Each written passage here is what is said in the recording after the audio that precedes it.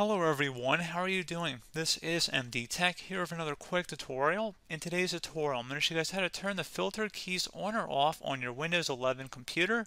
So this should hopefully be a pretty straightforward process, and without further ado, let's go ahead and jump straight into it. So what we're going to start with is right-clicking on the Windows Start button and select Settings.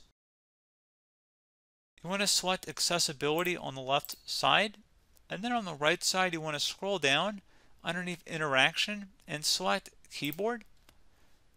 Select where it says Filter Keys. Set the sensitivity of the keyboard so it can ignore brief or repeated keystrokes. You can either turn that on or off. Again, pretty straightforward process there, guys. And as always, thank you for watching this brief tutorial. Do hope I was able to help you out, and I do look forward to catching you all in the next tutorial. Goodbye.